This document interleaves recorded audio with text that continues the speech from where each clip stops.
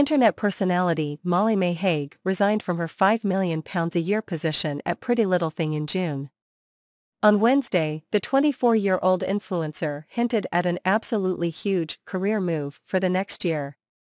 During a car journey, she engaged in a Q+ on Instagram with her 7.8 million followers and was asked about her goals for 2024.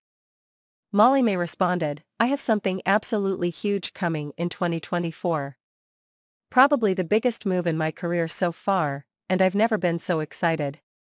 She concluded, "My biggest goal will be excelling in this new project." Mae didn't provide further details, leaving fans to speculate about a potential return to a senior role at Pretty Little Thing. The former Love Island star previously erased all mentions of Pretty Little Thing from the biography section of her Instagram. She quit her role as the creative director so she could focus on motherhood.